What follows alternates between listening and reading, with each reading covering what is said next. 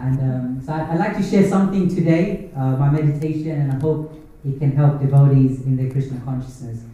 So today's topic I thought I could talk about is Hanuman. And I spoke about rediscovering your original superhero.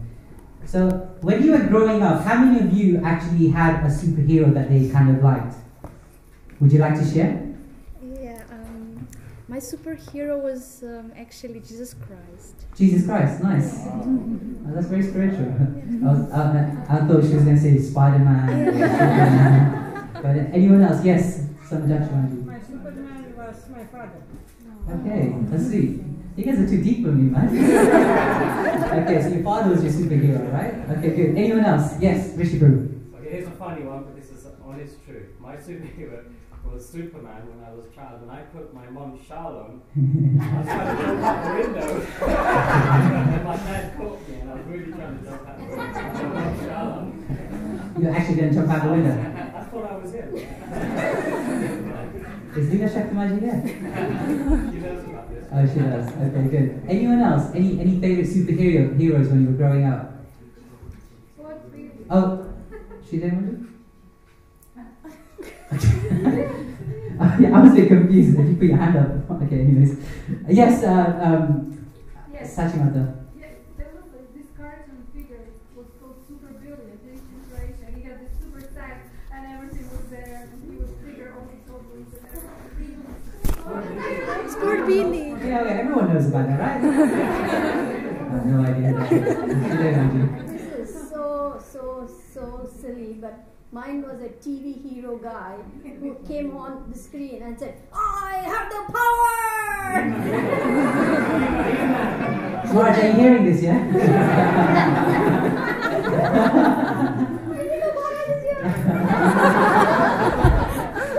Okay, so, yes, from which group? Kung Fu Panda.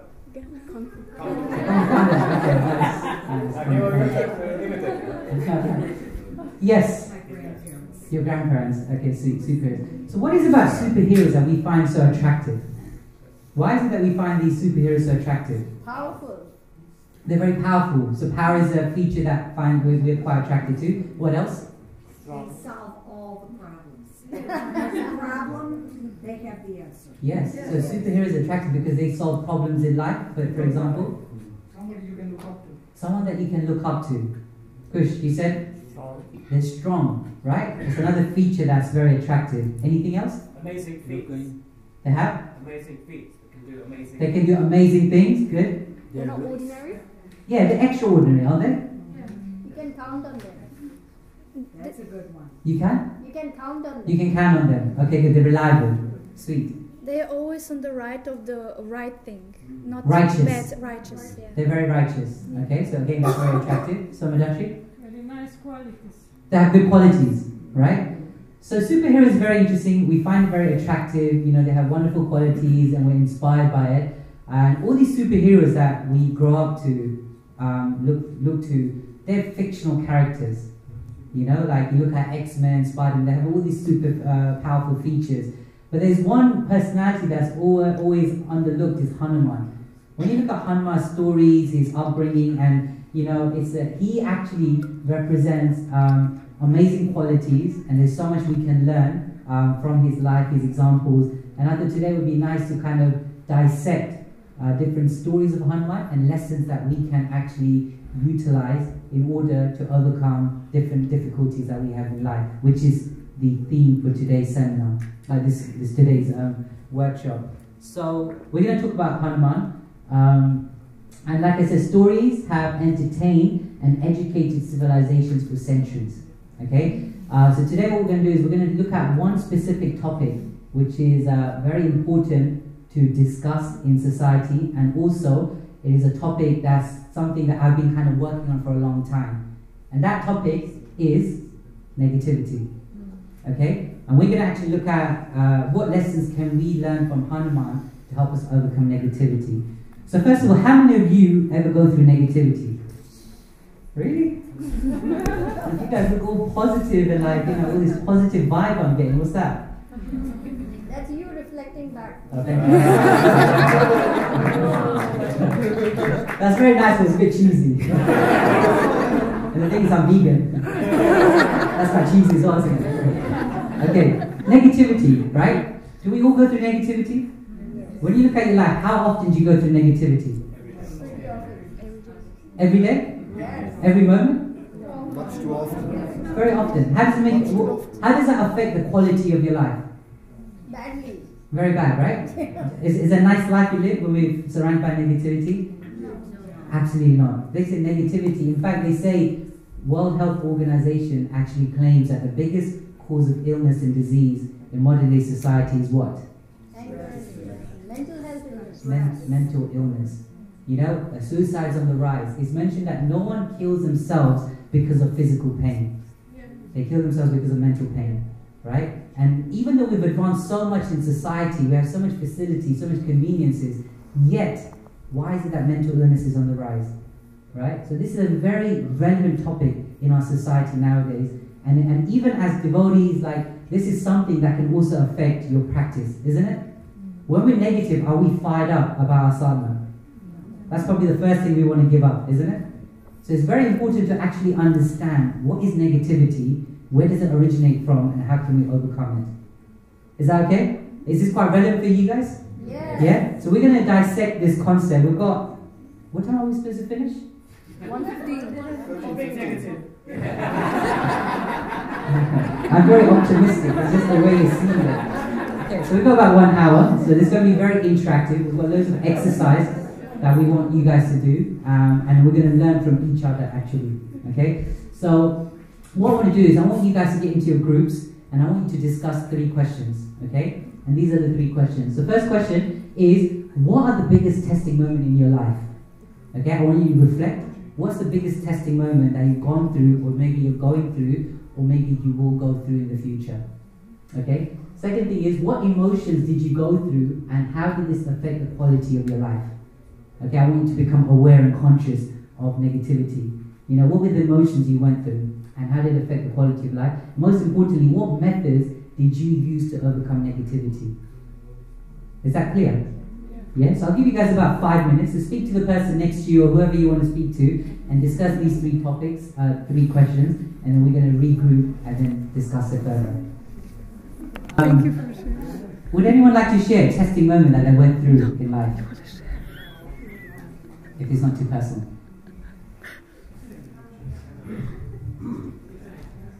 Yes, Neela. As you know, about Kushal, my son, when he was We born. cannot hear. Oh, brother, I think they want you to come up front. You can stand up. You can stand up and just shout, if that's okay. Shout, I'm not used to speaking out loud.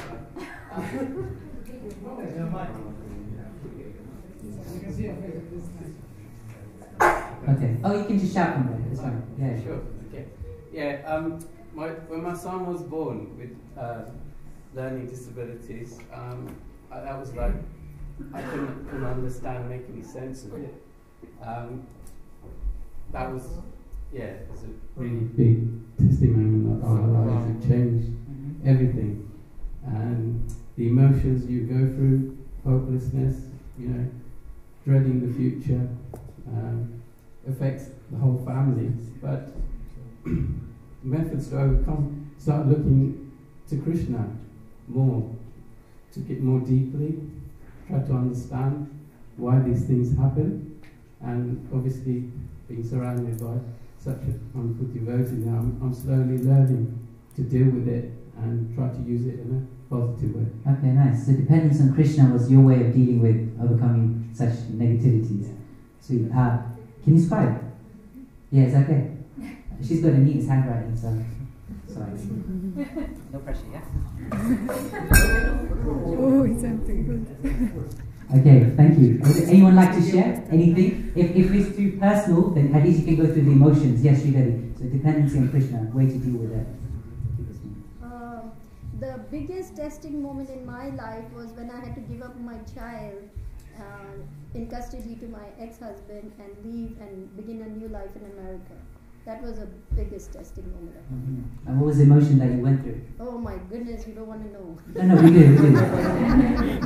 Everything's possible. I want to jump off. I want to end my life. I want to finish this. What's the use of living anymore?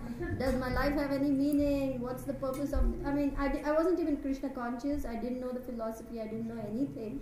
So it was really very rough. And the most wonderful thing is I came to Krishna consciousness through all those trials and tribulations. Okay, wonderful. And your coping mechanism? Crying. Okay, so if you're stressed out, you're negative, just cry it out.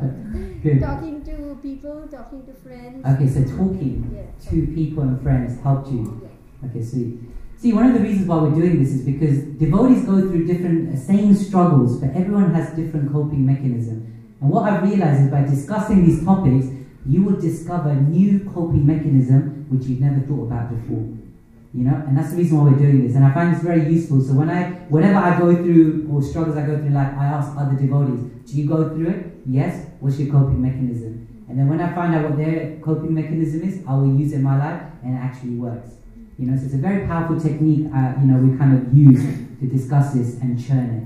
You know, anyone else? Any few coping mechanism? Yes, Mother Raini. Ja sam osjetila najviše usamljenosti i tugu kad je moj muž napustio tijelo. So she felt the most loneliness and sadness when her husband left the body. Tu je bilo ljutnje, nemoći, neizvjesnosti, šta će biti sutra, kako ću se nositi s time sama. Jednostavno se nađeš u jednoj situaciji gdje ne vidiš izlaza, ne vidiš napred. So it's you find yourself hopeless and you don't know how to go out of this situation out and how to move forward. Ali sam imala sreću da su moja djeca bila u procesu svjesnosti Krishna. So she had this, she was happy that her children were in the process of Krishna consciousness. I da su imali duhovnog učitelja našeg. And they had the spiritual master of Guru Maharaj. And so she joined them. And she asked Guru Maharaj can she be her disciple. And he helped her a lot, so I'm very thankful to him. Okay, sweet. So for you, spirituality helped you in overcoming negativity. Sweet. Okay. Mother Rohini is very kind. You know, when we did a Harinam party, myself and Maharaj, we stayed at her house. Beautiful house, by the way. If anyone's around that town, do visit it. Of course, ask permission first. It's beautiful near the beach. So really nice. So thank you for sharing that. Oops, I don't know if I should have said that. It's okay. She's a great cook, by the way. Yeah, I just remember the ravioli that you made for us. You know, I'm waiting for the next invite. Thank you. Any other negative emotion? Kush, yes. Oh, when I was in my life, when I was a kid. More family that look after me, being helping Krishna and look after other people and being happy on me. It's nice. So helping others makes you happy. Yeah. Okay, nice. So maybe that's another thing, contribution or doing something for others. Okay. Why don't we just skip to what methods can we use to overcome negativity, do you think?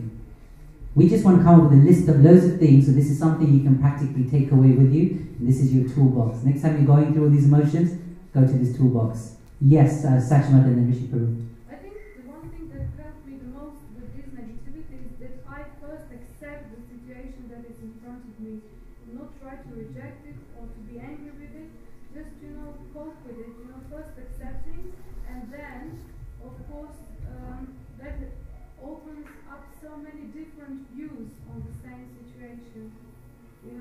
Usually when I have this negativity, I'm quite blocked. I don't see out.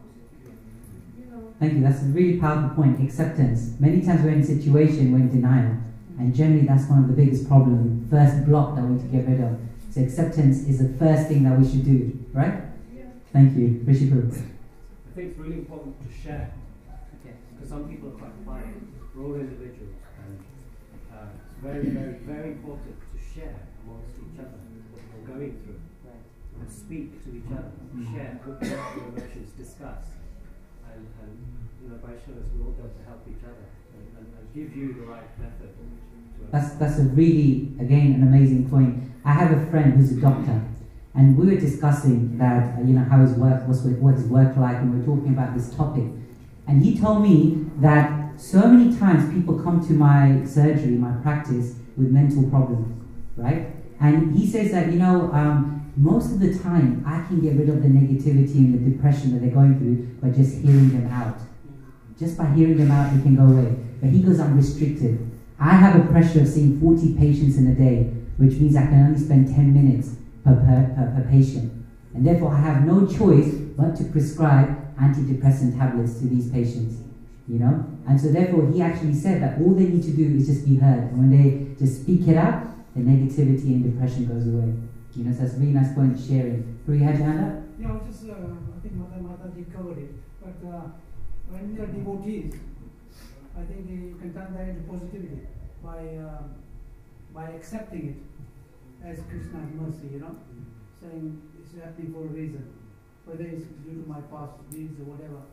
But you can turn it and simplify it up.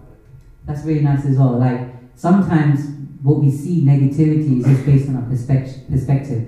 When you expand your consciousness and your awareness, that same negativity actually has the potential of becoming positivity, but you have the right perspective to look at it. Okay? And so this is what I wanted to dissect a little further, because this is one of the topic that's been in my mind for a long time. Okay, first of all, thank you, Hector. Beautiful, very nice. We'll frame it. And so I'd like to share with you guys, one of the most challenging testing moments in my life was, most of you know, 2 years ago. Okay, I had a severe stomach pain in my stomach. I was in the marathon 2016, and there were times when I couldn't do anything because I had so much bad stomach pain. And the pain would only go when I throw everything out what's in my system, and it was very severe. I became very sick, I became very anemic.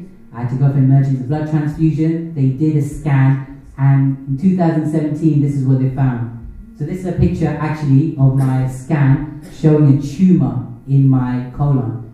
Alright, so in 2017, January 2017, 24th of Jan, was when the doctors actually told me I was diagnosed with stage 3 colon cancer. Okay, now this was a very a turning point in my life, because life was great up till this point. I never had any health crisis. I never had to go and see a doctor because my health was great. In fact, when I was at the hospital, they asked me, who's your GP? And I said, I actually don't know who my GP is because I never had to visit him. I had, healthy lifestyle, and when something like this happens, it's a shock. And one of the things I struggle with, Sashma, that I could relate to, was denial. I thought maybe they got something wrong in the scans, and I was in a denial phase. I even tried to cry. Because that's your strategy, isn't it, Sridhar Maji? Cry it out. So I was trying, nothing came out. I remember the last time I cried was when my favourite football team lost in 1998. It was Arsenal. I was emotional. I was an emotional wreck.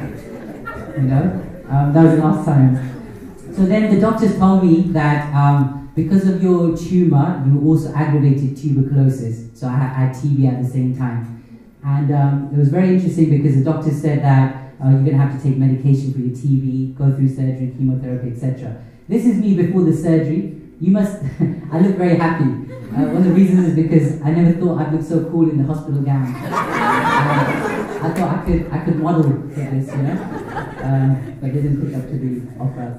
This is me after the surgery, and you can see I look quite happy there as well. And the reason why is because you see this blue button here. When you click it, it releases morphine. And oh my god, I was high. I was blissed out. I was thinking, this actually gave me the impetus to chant Hare Krishna, because I thought this is what ecstasy must be like. So this is me after my first surgery. And Maharaj also came and visited me, so that was really nice. I was even extra happy. Haridas Thakur came, and it was really nice. Maharaj came, showed support. And this is also another patient we met in the hospital. He was like 98 years old, you know, and then we just started talking. Maharaj gave him a book, and he blessed him as well. His life is successful now, you know. And so this was a very long journey I had to go through. This is in the chemo ward. So my treatment after my surgery, I had to go for 8 cycles of chemotherapy. Chemotherapy is that they actually go into chemo ward. You see the red bag? That's actually the chemochemical that they inject into your veins. You sit there for 4 hours, and this is me, quite excited, and then I'm dead. You know, because it just drains you out like anything. At the same time, I was taking about 30 pills every single day for 6 months. I'm popping pills all the time because I had to take treatment for cancer and tuberculosis, you know. And then, so after 8 cycles, it was all over. The doctors, the scan said it's all clear, you know, and I took 6 months to recover. You know, I was in good shape. I went to India, I did a yoga teacher's training course, and I was feeling really good. And I went for my next scan, and unfortunately, the doctor said the tumor had spread to my liver. So then I had to go for a liver surgery. This is me. I asked the surgeon, can you take a picture, because I'm knocked out, so I don't know what's everything like. You know, this is me there. That's my surgeons and the junior nurses. You know, and there's me in ecstasy. So when this happened, I realized that, oh gosh, I have to go through the whole cycle again. So they chopped like almost half of my liver. They said you can function on half of your liver, but liver regenerates, so don't worry. If you have to lose your liver, it comes back, so you can relax. That's what the doctors told me. So after that, I had to start chemotherapy again. I said, oh great, I have to go through the whole concept again, you know.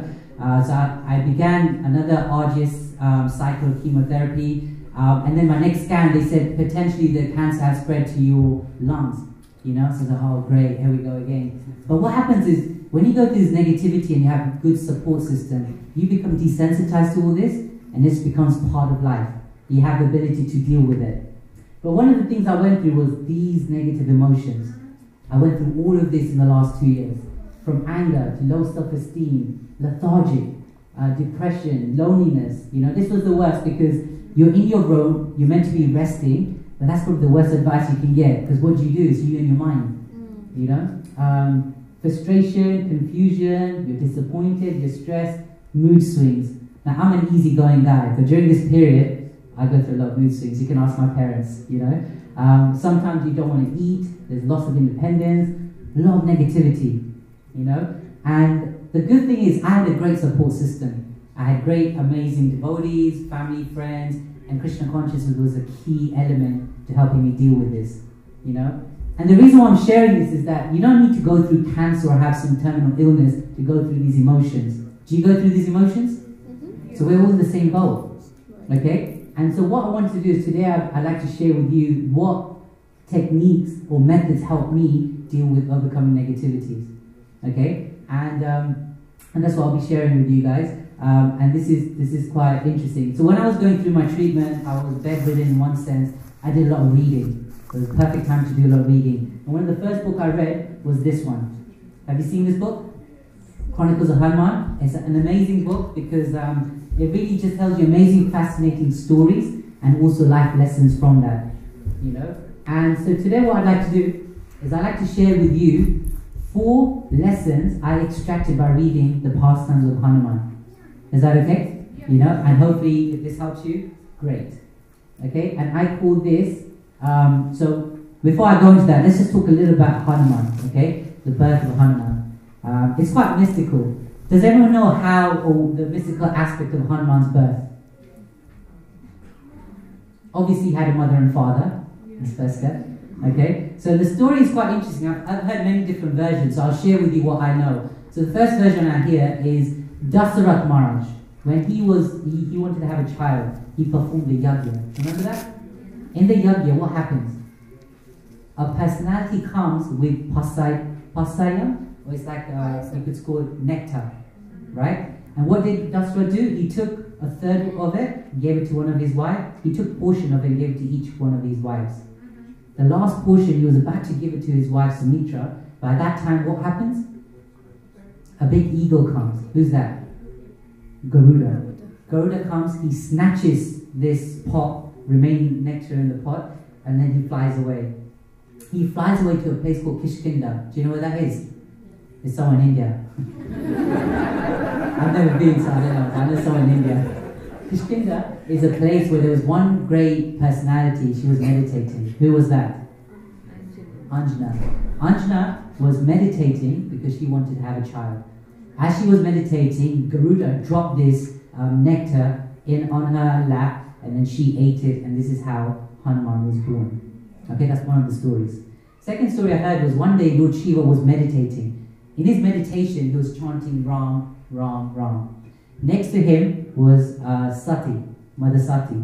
Okay, and when Lord Shiva opened his eyes, he told Sati that, okay, Hanuman's going to be taking birth soon, and he's instructed all the demigods to take birth and help him assist in defeating this demon Ravan. So Mother Sati was quite upset. She goes like, my dear Lord, whenever you're with me, you're meditating, and when you're awake and conscious, you're traveling around and performing service. I never get time to actually associate with you. So then they came up with the deal that Lord Shiva was going to become a monkey, and then Sati would also become a monkey, and then this is how she would get to spend time and serve the Lord. Now it's very interesting. Mother Sati asked an interesting question to Lord Shiva. She told Lord Shiva that you're the one who gave all the power to Ravan, and now you want to go and defeat him. It's quite interesting, isn't it? Like, you gave the power to Ravan, and now you want to defeat him. Doesn't make sense. So Lord Shiva made an interesting point. He goes that Ravan pleased 10 different forms of Lord Shiva, and that's why he's got 10 heads, and he had all that power. But he offended one of the Shivas, the Rudra form. And so when I take this incarnation, it's actually going to be the Rudra form, and that's the form that he uses to defeat Ravan. Does that make sense? Right? So actually, the union between Mother Sati and Lord Shiva became a conception, and that conception was given to Vayu, and then Vayu then gives it to Anjana, who then becomes Vayuputra. So Lord Hanuman is actually manifested incarnation of Lord Shiva, but he's the son of Vayudev. Does that make sense? Yeah? So this is like just a bit of a history of Hanuman, of how he took birth, basically. Interesting things. How did Hanuman become so powerful? Does anyone know? How is it that he's so powerful? What are his powers? He's strong.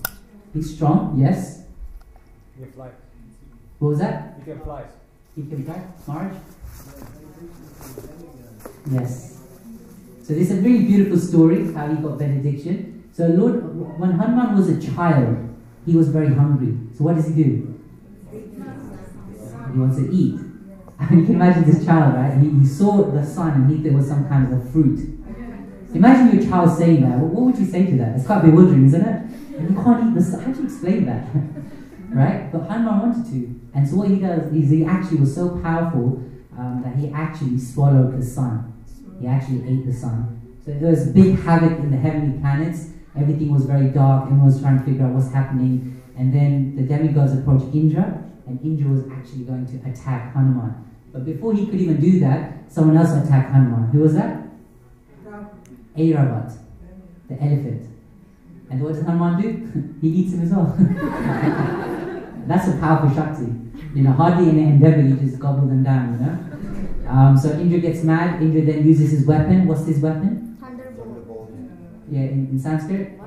Vajra, right? And he knocks Lord Hanuman where? On the jaw. In the jaw. And that's why, you know what Hanu means? Hanu means jaw. And that's why his name is Hanuman. So when people call his name out, they can remember this wonderful pastime. Hanuman, jaw. So when he knocks him out, he goes unconscious. Who gets mad when Hanuman's unconscious? Vayudev is vexed, angry.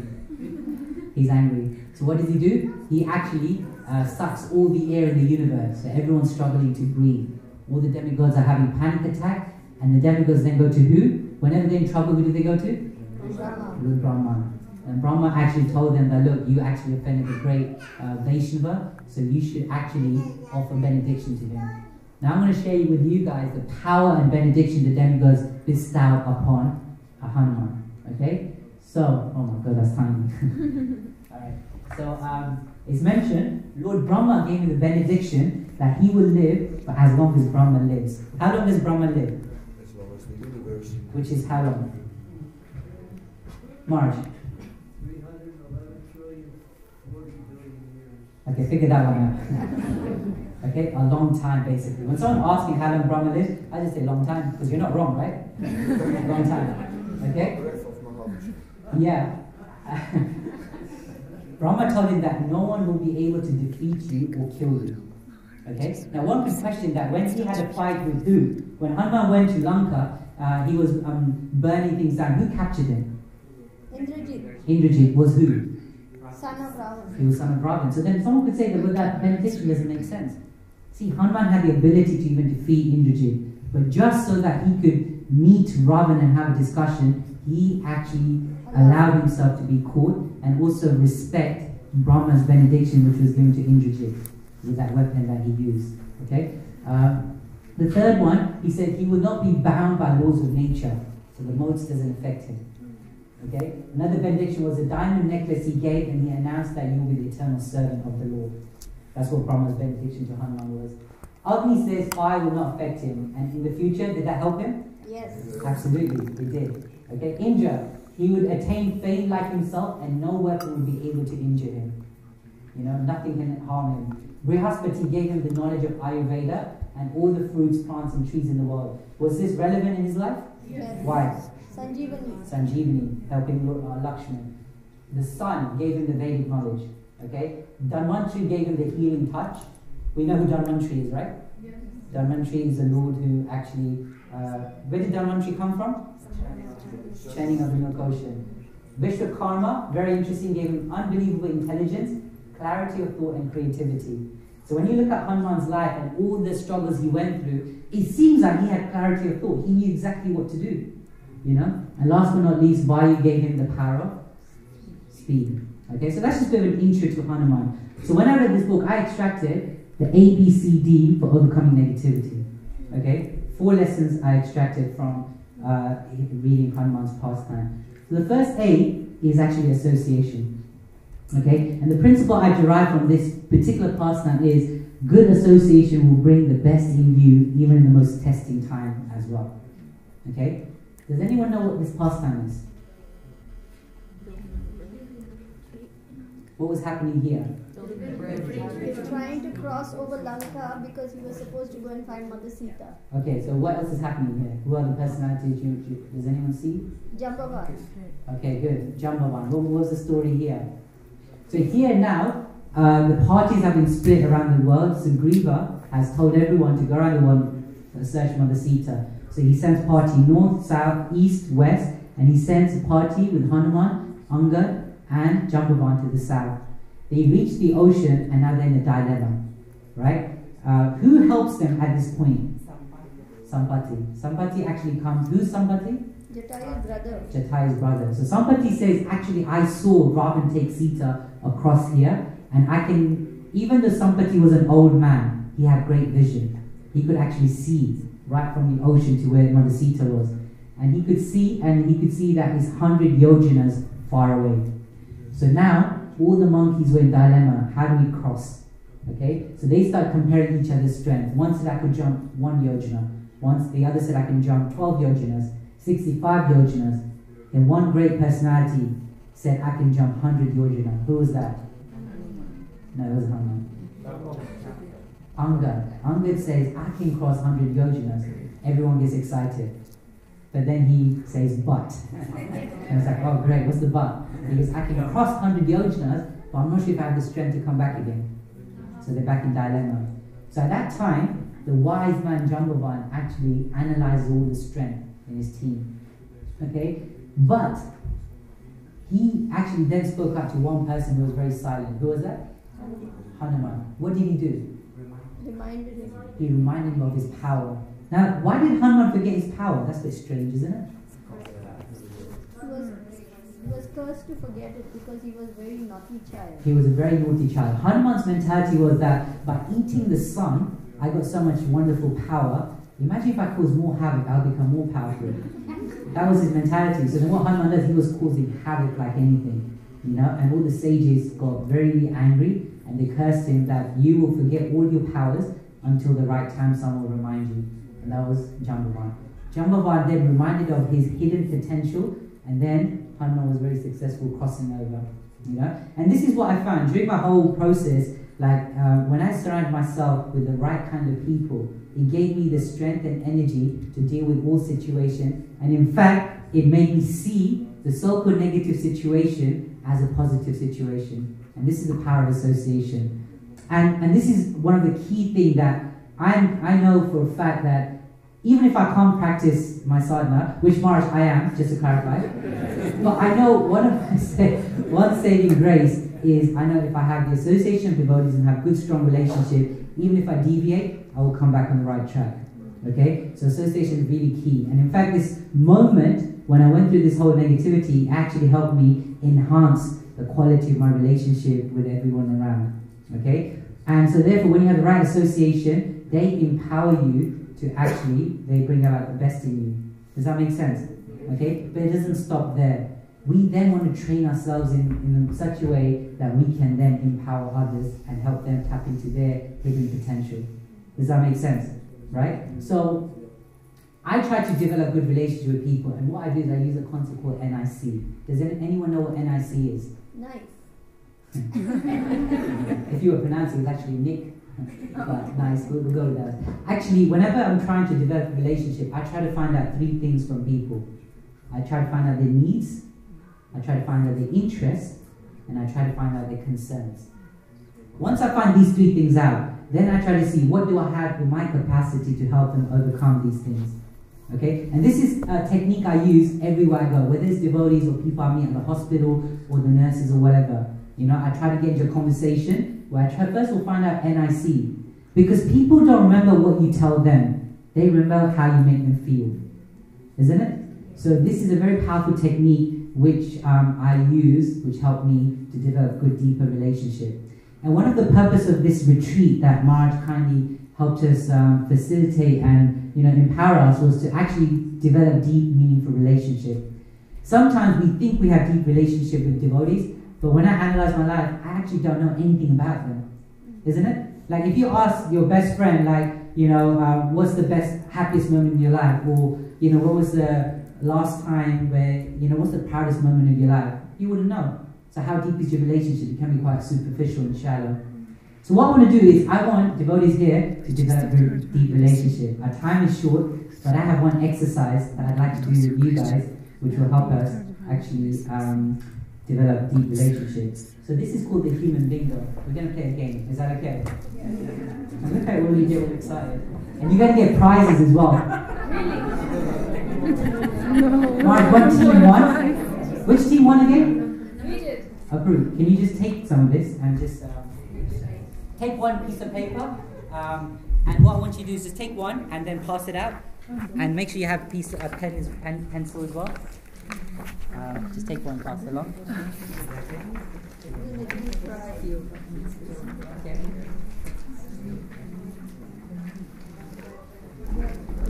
So Maharaj, for the treasure hunt, the winning team, their prize was basically they get an opportunity to skip lunch and chant extra rounds. That's what the prize is. Okay, so if you can see the piece of paper, has everyone got one? Okay, just put your hand up if you don't have it. Alright, those who have a bunch of papers, please can you pass them around?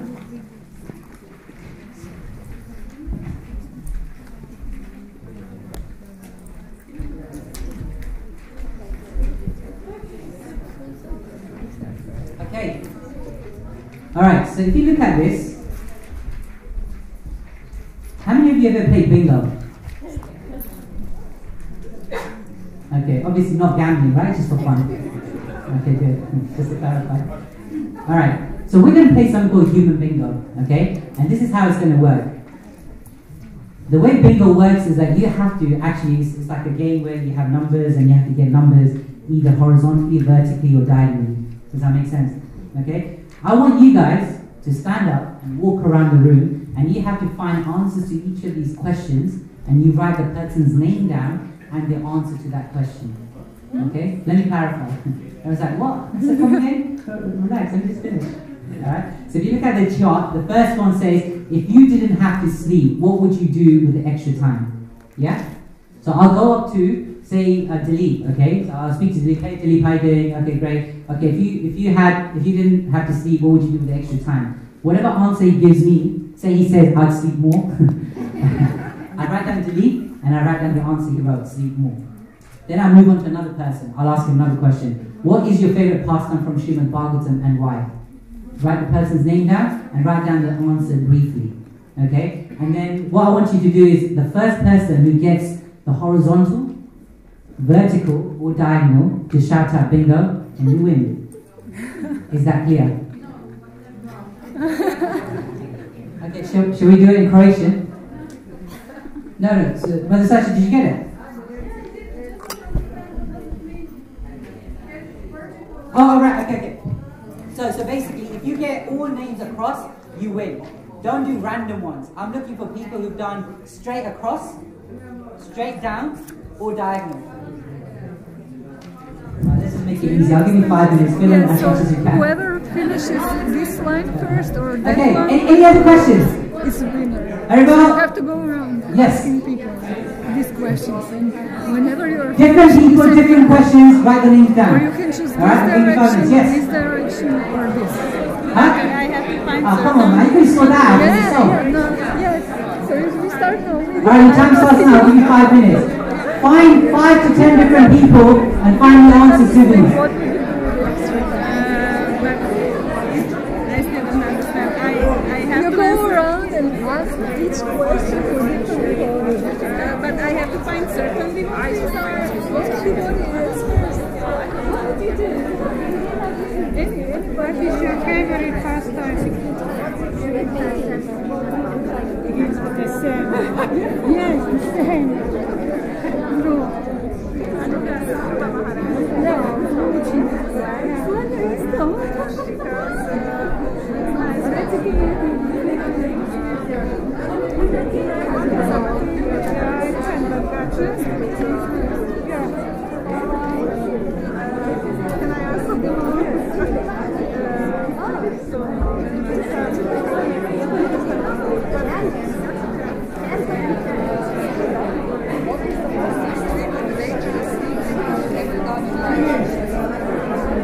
Janakinath.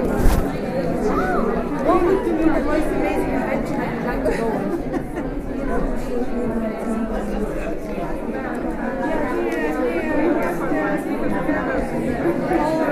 What's your name?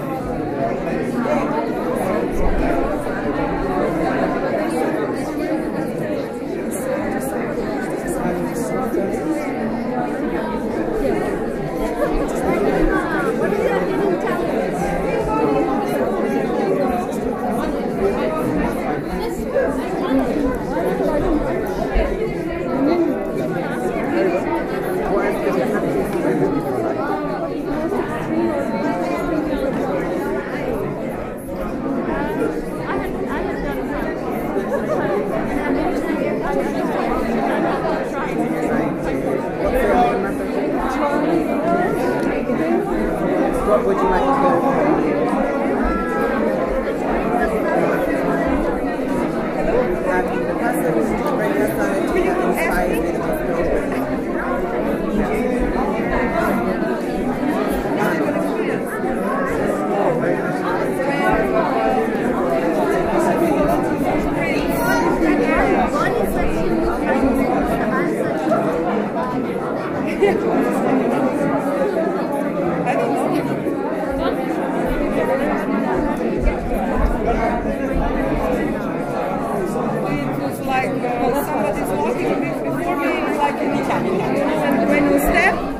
then you see this. Okay, Hare Krishna, thumbs up. Okay, thank you.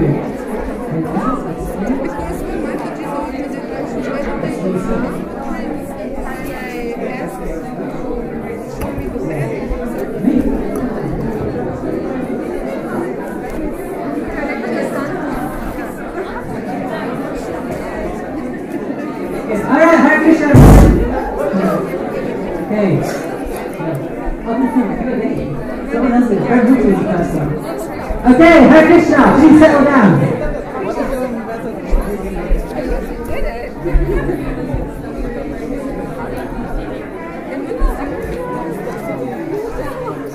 Okay, so, alright guys, you can settle down. Yo, right down. Krishna, can you please behave? Can you calm down? Stop making such fun games for everybody to enjoy. Sorry. Now I'm just cautious. The organizers told me I have to finish at 1:15. So this was supposed to be an exercise that would actually. I just want to call out, read out funny ones. You know, like. Did you see any funny ones? Yes. What? Shout them out. What would be the most amazing adventure that you have? No. What is something that a lot of people are obsessed with, but you don't get the point of? Don't say football because I'll be very upset. I have no idea. I have nothing. Okay. Yes, Marge. Cell phones. Okay. What's the point? Makes no sense. You know. So this is a great exercise I do to help you understand people very well. You know. And this is not an exercise just to do here. I want you guys to spend the rest of the few days going through this and asking people the same question. Try to get to know them. You know, try to help understand. Like someone just told me, what is your hidden talent? Someone said they're good at maths. Okay, that's nice. Someone's got a best-selling book. Who's that? You got a best-selling book? Check you out. What's the book? It's called The Burning Bride. The Burning Bride. If you guys want to check out Amazon. Is that right? Is that Amazon? Okay, good. Kindle it out. Alright, good. Yes.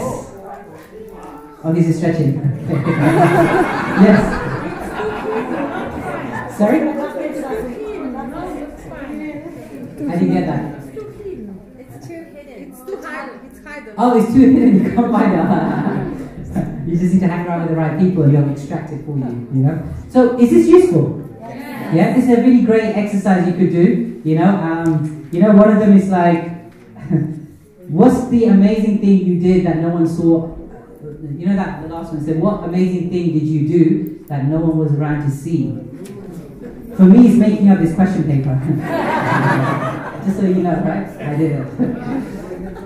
Okay, so association is very key. If you have the right association, it will help you overcome negativities in life. Okay, let's go for B. B stands for balanced mind. Okay, wisdom, devotion, and dependency on the Lord will give you balanced mind, by which you will always make the correct decisions all the time. Hanuman is a perfect example. Have you noticed that Hanuman has gone through a lot of struggles, you know, and he always knows what to do at the right time. One of the reasons is why? Because he had knowledge. Okay, where did he learn his knowledge from?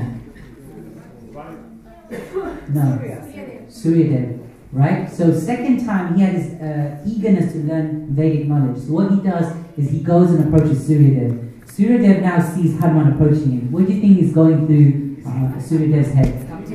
Yes, oh no, he's going to come and meet me again. But then Suryadev sees that Hanuman's actually more pacified and he comes in a very submissive mood. You know, so Suryadev then says, listen, my class is full, so I have no admission, I'm sorry. Hanuman said, don't worry, he was so eager to learn that. Now try to picture this, I was trying to picture this. It's like a universe that's flying around Suryadev's abode and there's no space in his classroom, which doesn't make sense to me. But Hanuman was so kind of enthusiastic, he would sit outside the classroom and actually hear everything Suryadev was saying. You know, and he was, Hanuman's known as Shrutidhar. Do you know what that means? You hear once and you remember it. Not once if Suryadev had to repeat anything. Okay, so Hanuman was out there, he learned all the knowledge. And through that knowledge, he learned etiquette, culture, everything. So when you read Ramayana, you'll see Hanuman's approach and his sensitivity to all his interactions. Okay, like there's one point when Ram and Lakshman first met Sugriva. Sugriva knew Ram was the king of Ayodhya, so he gives him a nice seat, you know, but he neglects Lakshman. Hanuman saw this and he felt so bad. So what he does is he got some branches from the tree and he made a wonderful seat for Lakshman. Now this was an offense on Sugriva's part. And what was his consequence? The consequence was that, you know, when Ram was helping Sugriva defeat Bali, right? So you know, Ram told Bali what? Sugriva, go and fight with Bali. Right? When you guys are fighting, I will shoot Bali. Do you remember that? Right? So then they're fighting, but what happens? Sugriva gets beaten up like anything. Right? And Sugriva's like, Ram, why didn't you shoot? What did Ram say? It looks similar. You guys both look similar. This was an external reason. Real reason is he got beaten up because of the offense of Lakshman. That's the real reason. Now, what was the rectification here? Then Ram says, look, we got to solve this. Why don't you get the garland of Lakshman so that way I can tell the difference, right? So the offering of garland, where Sugriva had to actually bow down to Lakshman, was a sign of repentance, and Lord saw it as forgiveness. So then when he did that, then of course there was distinction and Ram killed Bali. Does that make sense? You know, but Hanuman was very sensitive. Even when you see in life, they say that there are a lot of temptations and obstacles, isn't there? But Hanuman was super fixed and determined. So when Hanuman was crossing over to go to Lanka, what's the first obstacle he came across? Do you remember? He's flying now, he's going to Lanka, the first obstacle. No, not yet, before that. Marj. Yes, Menika. Oh, one of them, I got the name wrong. It was a mountain, correct, Marj. And the story is really interesting. Back in the days, mountains had wings. Can you imagine? They could just fly around. And so what happens back in the days, the mountains could actually go anywhere they want. And they used to abuse this power. So they would actually land where there was human civilization. Indra gets angry, and what does he do? He chops off the wings. And there's one particular mountain, this mountain, she took shelter of who? By Varuna, in the water. You know? And therefore, what happened was, when Hanuman was flying over, this mountain came up, and he told, the mountain told Hanuman that please come and rest here. You have all the facilities that you need to recoup, basically. You know, and what did Hanuman do? Did he do that? It was temptation. He could enjoy, he could rest. He said, no, I'm just going to touch my feet and continue. Are there temptations in life? We have temptations all the time, you know. And therefore, when I was going through all of this thing, I did a lot of reading of Bhagavatam and Gita, and the first thing I learned was, what on earth is negativity? What's the origin of negativity? Mind. It's the mind. Bhagavatam explains actually all suffering begins from where? The mind. So we really have to understand how does our mind function. So I'm going to quickly show you an interesting diagram which helps me understand the mind very nicely. So, okay, we'll just use this. Okay. Shall I hold the microphone? Oh no, it's okay, I'm quite loud. I'm quite loud, isn't it? Thank you. Okay, so what we're going to do is I'll give you an example that, how many of you ever done swimming? Swimming? What's a different way you can swim and explore the water and the ocean? Okay, these are techniques but different methods, shall we say. So diving is one of them. There's something called scuba diving. What's the next one? Snorkeling. And then there's anything else? So your mind is also like that. You have something called, what do you call it? Scuba diving. Scuba diving is you're just touching the surface, isn't it? Right? So this is scuba diving. This is called your conscious mind. Okay? Which means that you know exactly what's on the surface of your mind if we ask questions. Okay? Snorkeling is scuba diving, you're going a bit deeper. This is called your subconscious mind. Okay? That's something where you have to contemplate, reflect. Hypnotherapists use this to understand what's in your subconscious mind. And then deep down inside here is something called your unconscious mind. Okay? This is your unconscious mind. And this is called the David Attenborough region. You know who David Attenborough is? The Blue Planet. You know, he's the guy who goes like into the areas of the world where no one goes. Okay? So this is what the mind is like. We have the conscious mind, subconscious mind, and you have the unconscious mind. It's in our unconscious mind where our pure identity is covered. Who you are, you know? And therefore, we have to understand the mind. So we understand the three aspects of our mind. Second aspect is, what is the mind filled with? What's an ocean? A glass of water is filled with what? Bubbles, right? These bubbles represent thoughts. Our mind is filled with thoughts. Who puts the thoughts into you? Mike. No, who puts the thoughts into your mind? Oh.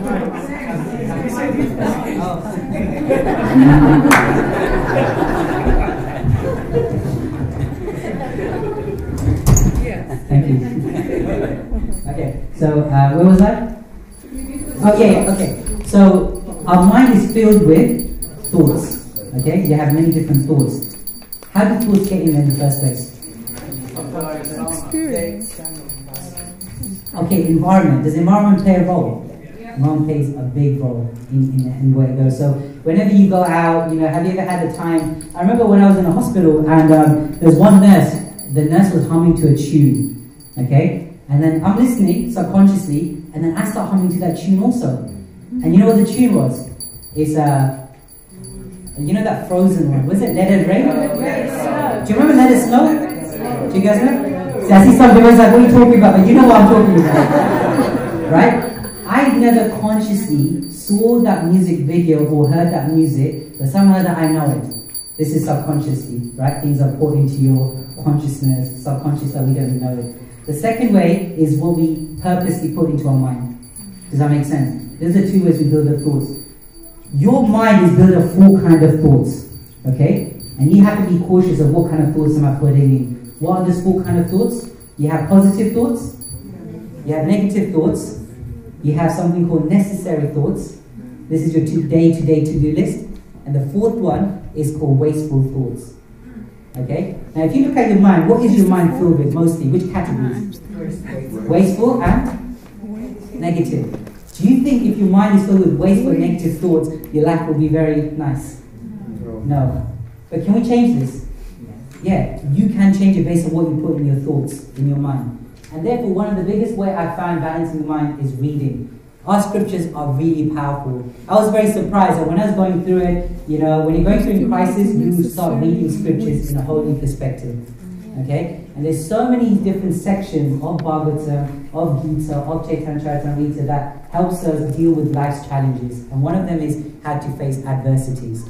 Okay? So I want to share something that I found very interesting. In Bhagavatam, there's a section, 4th canto, 19th chapter, 34 verse, right? This is a section, sorry, it's not 4th canto. This is Gajendra Pasam, 8th canto, my bad. Okay? Here, Prabhupada in the purple writes 10 points how to deal with reversals in life. Okay, 10 points. If anything negative you're going through in life, these are the 10 points to meditate on, which Prabhupada gives in the purple. He gives you 3 contemplation when the bad thing's happening, 3 responses, and 2 state of consciousness. Okay? So the 5 contemplation is, Prabhupada writes, so this is a story of who? Do you know who this story is of? Gajendra pastime. So this is a story where Gajendra now is being told who he was in his previous life. Who was in his previous life? King Indrajumna Maharaj. Okay, King Indrajumna Maharaj was meditating in the forest. He was so deeply absorbed, he gets cursed. By who? It's not Durvasa. Who curses Indrajumna Maharaj when he was meditating? Okay, that's your homework to figure out. Okay? I'm saying that because is it Agastya Muni Maharaj? Is it Agastya Muni who curses Indrajumna Maharaj while he was meditating? Okay, I'm going to figure that one out. I think it's Agastya Muni. So he curses him, right? And then this is the meditation Prabhupada writes that when adversities come, this is what you should do. The first thing is Indrajumna Maharaj saw that was a desire of the Lord. Okay? So whenever we go through something, understand that this is a desire of the Lord. Why? Because it's going to be blessings in the end. Okay? Third meditation is maybe I did something in the past, a mistake. Right? I made a mistake sometime in the past, and now, this mistake, I'm paying for it, but I'm only getting a token reaction. Okay? I'm only getting a token reaction. Krishna is so merciful that, so Indrajumna Maharaj saying, I've just become an elephant, I could have become something worse. Okay? And this episode is for my purification. We're in this world, why? To get purified. Okay, so all these incidents is actually burning off our anarthas. Okay? How do you respond? So Indrajumna Maharaj continued his consistent seva. When he says, when Indrajumna Maharaj was cursed, he continued his deity worship. When we go through negativity, the first thing we do is we give up our service. We maybe give up our chanting or reading or whatever. you know, but one thing we should do is continue it. Indrajit Maharaj was unagitated, you know, by doing this process you will remain unagitated, and this is the most important thing. He continued being dependent on the Lord. He did not lose hope or faith in the Lord. And I'll be honest with you, one of the biggest, best time, the most intense time when I chanted was during my second surgery, when I had the liver surgery. That was the most intense, because I was in pain everywhere. There were scars everywhere, you know, and I was like, there's so much inconveniences I was going through, but my chanting was ecstatic, okay? It was really good. And I realized that actually, when you are really desperate, you take more shelter of Krishna. And that moment becomes very magical, you know? And therefore, you kind of look forward to, in one sense, negativity, because you've got a different approach. So this is very important, you know? So, and then the most important thing is always have faith that Krishna cares. That gives you a lot of strength. And faith that Krishna protects. One of my favorite verses from the Gita is 9:22. Does anyone know that verse? Yes. Yes. So the English translation is basically this, that Krishna says, those who engage in devotional service, I carry what they lack and I preserve what they have. Does that make sense? It's a very powerful verse. So whenever you're going through difficulties, understand that Krishna, whatever good you have, He's preserved it. But whatever you're lacking, He's going to give it to you. You know? So this was very interesting. So reading is a very powerful thing that helps me overcome negativity. Whenever I don't read, I'm spaced out and things go wrong. You don't make the right decision. But by reading, you're actually connecting with Krishna. I was told actually one of the best ways to overcome loneliness is by reading scriptures. Why? Because you're directly associating with the characters that you're reading. Does that make sense? You're actually in that mood in one sense, if you're reading with that absorption. And that's a powerful way to overcome loneliness. You know, so B, balanced mind comes from reading, educating, hearing shastras. C, stands for contribution. When I looked at Hanuman's life, I see his life was full of dedication and contribution to society. When his mother was meditating and performing austerities, her prayer, this was her prayer. She was praying that, please give me a son who would be the greatest hero the world has ever seen, and one who would assist humanity in ways unheard of. Okay? So our life is actually meant to be for contribution of others. In the Gita, what does Krishna say that pleases him the most? One who gives Krishna consciousness to others, because that's the best benefit others can have. And therefore, I found that this whole cancer situation worked in my favor. Because when I was interacting with people in the cancer world, there's a whole new world out there. I saw that there were people who were in far worse situation than I was. When you do chemotherapy, you're completely finished, you're whacked, you have no energy to do anything. I would go home, have mommy's cooking, right? That helps. But I've met certain cancer patients who have no one to look after them. They would go home on their own and they do everything on their own. So then they'll, live off like canned food or instant food, microwave food, which is probably not good for the healing process, And therefore, what I started doing is that I started doing something called, so then this whole thing, I saw an opportunity for service because when I actually did this whole cancer thing, I wanted to do a thank you retreat for all the doctors and patients that helped me in my first surgery. So I invited all these doctors, we had lunch, we did meditation, yoga, we taught a few philosophy, and then I came up with an idea that actually one of the nurses, the head of the nurse actually said that what you offered to us here, a lot of cancer patients can benefit. You should do this more often. So then from this, I opened up a charity, it's called JD's Cancer Fund, where I collect money to do retreats like this so that other people can benefit, especially cancer patients and people with mental illness. Because this retreat gives you everything that a soul needs. We do something on the physical level, to emotional, social level, to spiritual level. So we give them a taste of all of this, And so this is a great opportunity. A lot of doors are opening up just because I have cancer 3 times. I'm a monk. I can teach meditation, yoga, and so many people want to know what did you do to overcome this. So I've got a short video I'd like to show everyone. This is yes, Shri Maji. Can you just go for 1 second to those 5 points, 3 responses, and the... Yeah, we can send this out as an email, my PowerPoint, if that's easier. Okay. Yeah. Is that okay? We'll send this out, so anything you need and the references we can give it to you as well. Is that okay?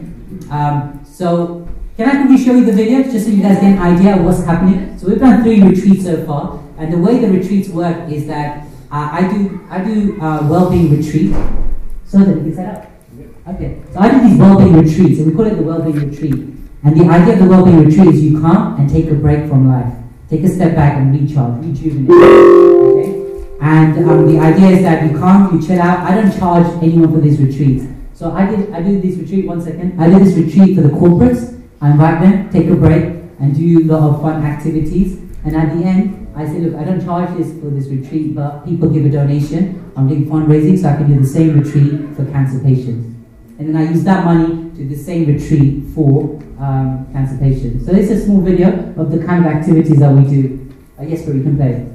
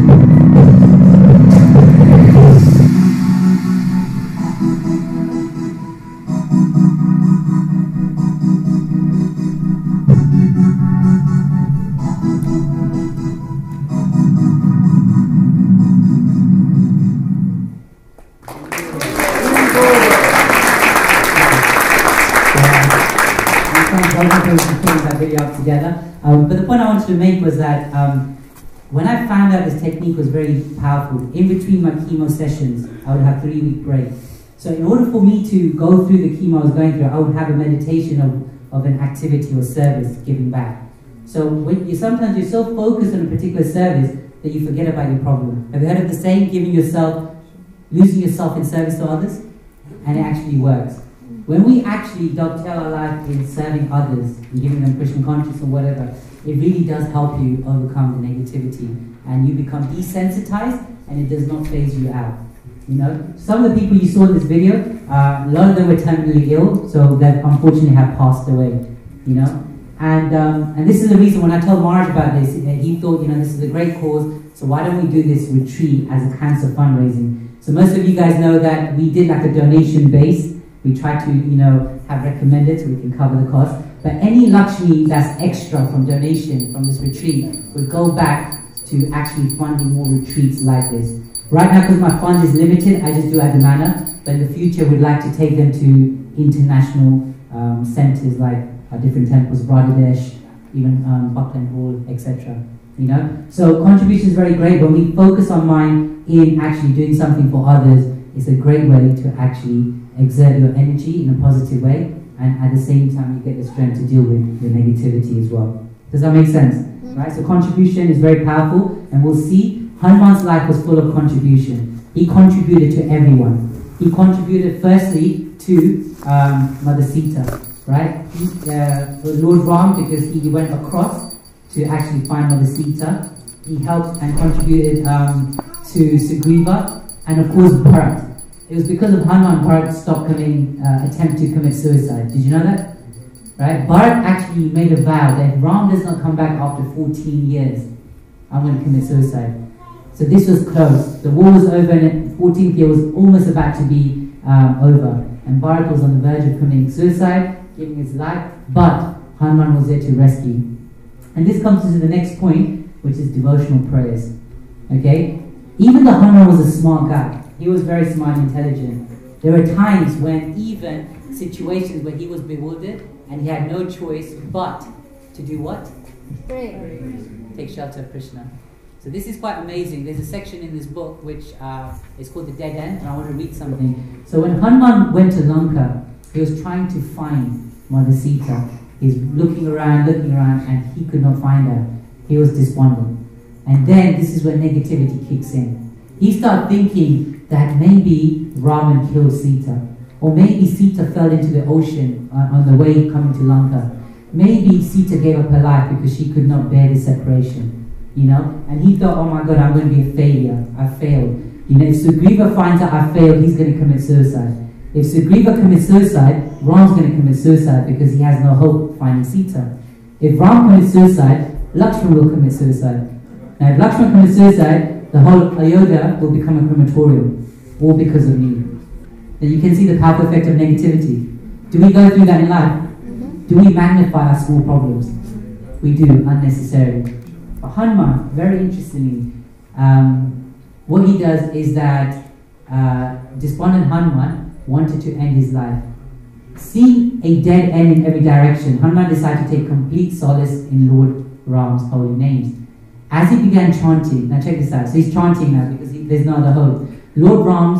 As he was chanting Lord Ram's name, something interesting happened. Chandra, the moon, till then he was hidden behind the set of clouds and it peeped out. It seemed as Chandra was interested in knowing who is chanting the name of Lord Ram. Chandra's rays revealed something that excited Hanuman. Down below was an alley that was completely hidden from the world. Though he had searched all over Lanka, he had completely missed this spot. As he glanced in that direction, he realized this is the most beautiful area in Lanka. This had to be the place where Ravana held Mother Sita captive. So he was very excited. He ran towards it. As he ran, the realization dawned in his mind. A dead end actually ends the illusion that you are in control of your goal and forces you to take shelter in higher powers that shine brilliantly and eager to give you the definite direction. And this is very interesting. When we come to dead end in our life, it's just an opportunity for us to understand we're not the controller and we have to seek higher shelter. And this is the reason why prayers is a torchlight that shows you the hidden possibilities in the dark environment of your despondent mind. So prayer is a very powerful way to also overcome negativity. And for me, prayer is basically a conversation you have with Krishna, basically. You know, every time before I go through my scan results, there's a part, I'll sit down and I'll just go through what's going in my mind and I'll write a letter. You know, it's like a letter you're corresponding to Krishna or Bhagavan or whoever you connect well with. You know, and this is one practical exercise I like to share with the devotees here that helped me, and maybe it would help you also in how do you actually compose prayers. So the first prayer, best way to do is reading Acharya's prayers. Okay, they're very powerful. Satchidananda Maharaj told me something very interesting. He told me before you go into your surgery, memorize and meditate on the prayers of surrender or Sharanagati by Bhaktivinoda Thakur. So at one point I forgot Maharaj's instruction. So when I was just about to go into the theatre room, I thought, oh my God, Maharaj told me to memorize a prayer. So lastminute.com, that's me. I quickly memorized one prayer from Sharanagati. So I memorized it, then they injected me, boom, I was knocked out, I woke up. When I woke up, I was semi-conscious, okay? But when I woke up, I was hyperactive. I was shouting in the recovery room, right? My hands were waving up. One of the reasons why, because the first thing I remembered when I woke up was the prayer I memorized, you know? And I was shouting, I was actually thanking all the devotees who sent me emails and messages for my surgery. So I'm shouting, I'm thanking my doctors, and I'm thanking all the devotees here because you sent me an email. Sorry I didn't get an opportunity to reply, but thank you. I appreciate that. And I'm shouting, and the nurses are worried, like, Mr. Shah, can you calm down? You're causing havoc. I had all these cannulas coming out of me, and but I was excited because I remember the prayer. That's what made me very excited, In fact, I was so hyperactive. One of the nurses said that, what you told me the other day in your surgery? He said, you told one of the nurses that she looks very beautiful. and the thing is, I'm not the sort of person that will just chat up a nurse. I'm a monk, right? And then the interesting thing is, she said that I would believe you if you open your eyes and tell me. So I don't know what was going in my head, basically, But prayer is a very powerful way that does help you deal with life situations. So what I want to do is, this is one practical application you guys can take away with you, that I'm going to give you a template which will help you to write a prayer to Krishna or whoever you connect well with. And this is a template. So the template starts with like this. You write, Dear Lord Krishna, or whoever you're connecting with, and there are 4 paragraphs to your letter. The first paragraph, you write, it starts off like this. I am so grateful to you because. Now here you list down all the things you're thankful for in life. So this is where you're expressing gratitude. Okay? That's your first paragraph. Think about all the things you're grateful for in life and write down and express it to Krishna. Second thing, since I've taken up to the process of Krishna consciousness, I have ... Now you write down all the things you have accomplished and you've achieved. Okay? Write everything down. Look at yourself when you first started Krishna consciousness and how much progress and improvement you've made. Become aware and conscious of that. Third paragraph. But despite all the things you have given me, I still take you and the process for granted. Now you write down all your shortcomings and what you lack in your practice. Or maybe, Krishna, I need to intensify my chanting, it's very attentive. I need to increase my reading. You write it all down, become conscious. And the last one, but now that I'm aware of these shortcomings and lacking, I will make a commitment to you that from this week onwards, I will make a promise. Okay? I will, whatever that could be, you decide. And this letter gives you an opportunity to connect with Krishna, but most importantly, it gives you empowerment from Krishna also. So prayer is a very powerful way that you can actually use to overcome challenges. And we learn all this from Hanuman. So just to summarize, the 4 ways I extracted from the life of Hanuman of how we deal with negativity is, have good association. B, have balanced mind. Very important. Balanced mind comes from feeding your mind intelligence with, wisdom, knowledge, and instructions from Guru and observationalists. C, contribution. At the end of life, when you meet Prabhupada and Prabhupada asks you, what did you do for Lord Chaitanya's movement? What answer would you like to give him? Okay, that's a meditation for you. And last but not least, D is devotional prayers. Okay, just fill your day with devotional prayers and you'll see that there will be no such thing as negativity like that. So I want to thank you for your time. I hope that was useful. Thank you, Maharaj, for giving the opportunity, because it gave me an opportunity to absorb in Lord Ram, and I got to hang around with him. Because they say when you read, you associate with them. You get that? And later on, I had another activity to test with your mind, but I guess we ran out of time. So, we have run out of time? Yeah, we have. Okay. So time's over. So, any announcements from the MCs? Yes.